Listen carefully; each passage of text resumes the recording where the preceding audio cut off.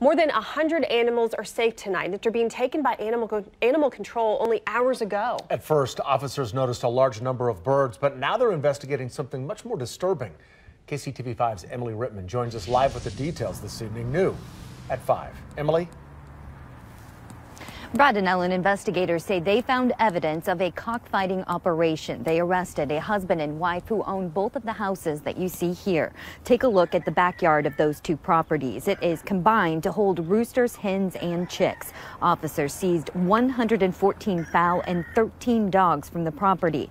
This investigation started when someone reported a stray dog on the loose. The officer noticed a large number of birds that violated city ordinances. When they looked closer, they say they found paraphernalia used by cockfighting operations, including dietary supplements, training tools for endurance and stamina, as well as sharp objects used to put on birds to fight that are often called gaffs or slashers. Now, we did talk to investigators here at the scene, and they say that it is an ongoing investigation and that they can't release if the cockfighting took place at this location or if this was just the location where the birds were raised.